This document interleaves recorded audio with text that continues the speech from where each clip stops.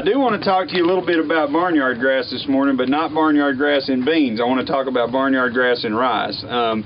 We are running into some critical issues with barnyard grass in rice. I want to make you aware of a field just north of here, not very far, into Prairie County. We've identified now a field of rice that is resistant to, that has barnyard grass in it, that's resistant to propanil, facet, and NuPath.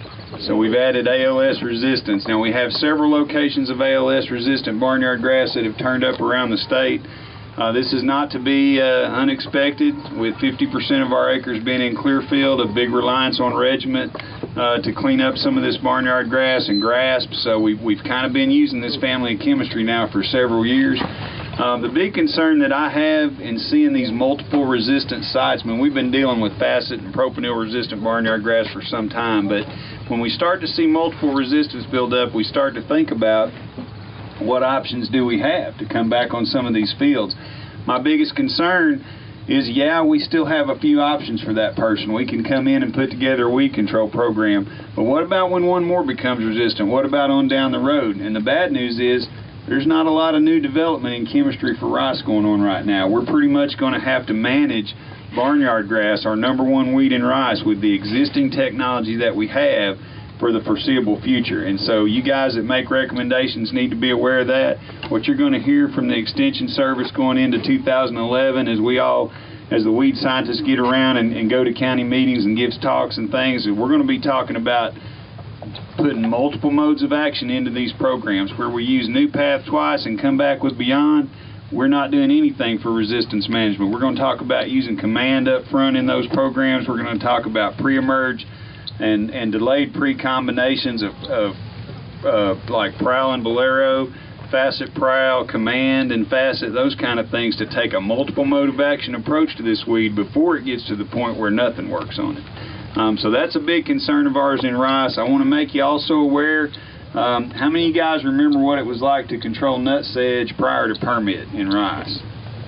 Was it fun? It was tough, wasn't it? Basagran, propanil, oil, maybe some Bolero propanil, try to burn it back. And we've got 4 or 5 locations now in the state that we're fairly convinced are ALS resistant rice flat sedge or annual sedge. So we're very concerned about the development of this. We don't have a lot of good alternatives for sedges in rice. Be aware that this is on the radar now, and typically when I know about it, there's more fields out there than what we know. So just be aware of that problem in rice. Real quickly in soybeans, I want to cover one weed primarily, and I don't know where you drove in from to be at this field day today, but odds are you drove past a soybean field somewhere that had Palmer amaranth in it. If you didn't, I'd like to know the route you took, because I've been all over the state and I hadn't seen one yet. This is an extremely exploding problem around the state. It's come up over the last 2 years. What we're seeing is just 1 year of having a few survivors out in a soybean field. You run a combine through that, they make about 20 or 30,000 seed per plant. You overseed that field, put it back into Roundup Ready beans, and boom, you've got a growed up mess the very next year. So it can happen really fast. You need to be aware of that. You need to be watching these fields, especially ones where you had survivors this year, and putting a plan in place to control that weed up front next year. What I really encourage you not to do is go out there, put out your first quarter Roundup on 4 or 5 inch pigweed to find out if they're resistant or not. Because at that point, you're too late to do anything about it if they are. There's nothing in our toolbox, nothing that I can recommend to come back and clean them up. If you think you have a problem, you need to start out with a residual program up front. And really, the only post-emerge product that I really recommend for pigweed right now is FlexStar. And it needs to go out on about a 2 to 3 inch pigweed. That's when we see optimum control. If you call and it's 4, 5, 6 inches, we're going to get some of them, but not all. And when we do that, we're asking for resistance to what? The FlexStar.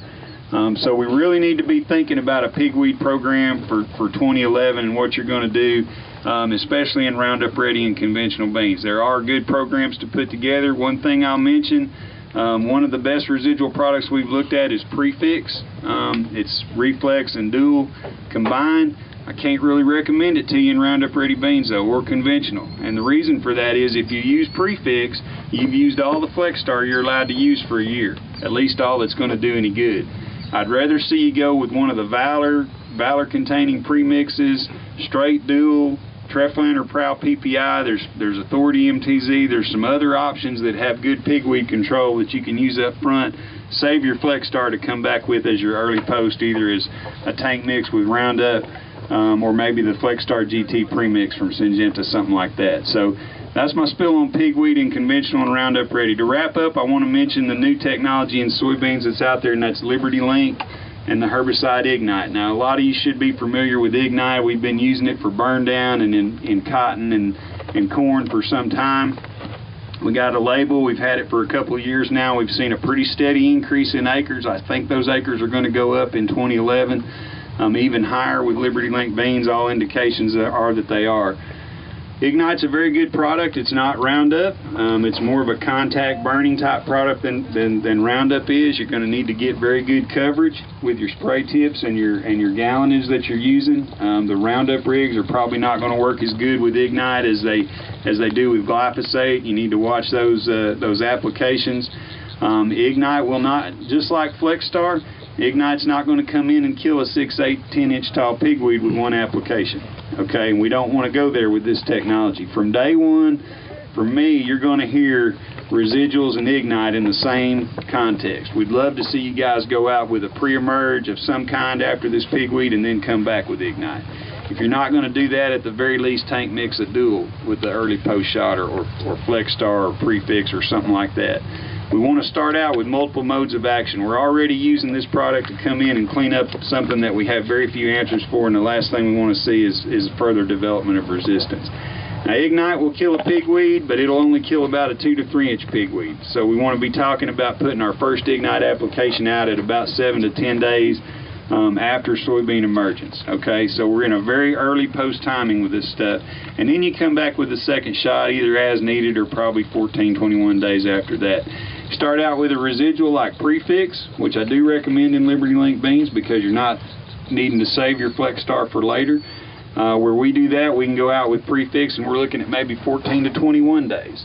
So using a residual followed by Ignite buys you time. You're looking at multiple modes of action for resistant, and it just makes sense. And so the university, we're going to be wholeheartedly recommending that, and I know Bayer Crop Science has had residual programs from the beginning in their protocols. So there's going to be a big push for this resistance management thing as we move forward with the lack of a lot of new alternatives coming down the pipeline.